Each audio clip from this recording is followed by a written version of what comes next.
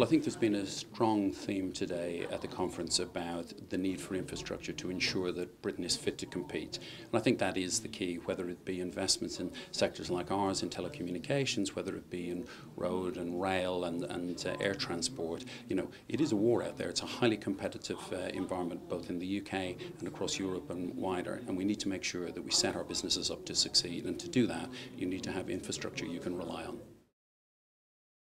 Well, I'm someone who's actually lived and worked on 4 different continents, so I think being able to develop the skills to drive business in those emerging markets is hugely important.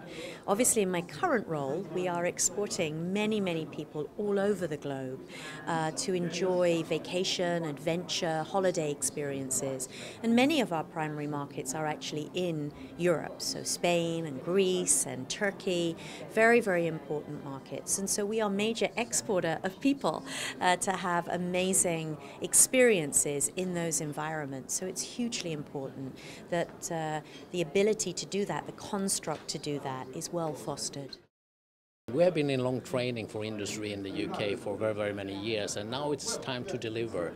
And I think comparing that to the Olympics, where you really saw the passion and the spirit among the athletes, it's very much about the same for the UK economy and the UK industry as well. I think there are great examples here in the UK where we have successful manufacturing. We need to just make sure we unbundle all that potential. Might it be education or innovations, and even making sure that the businesses are more competitive on an overseas market. That's where I think UK has a great chance to conquer the world and make sure we have a good contribution to the global GDP as well.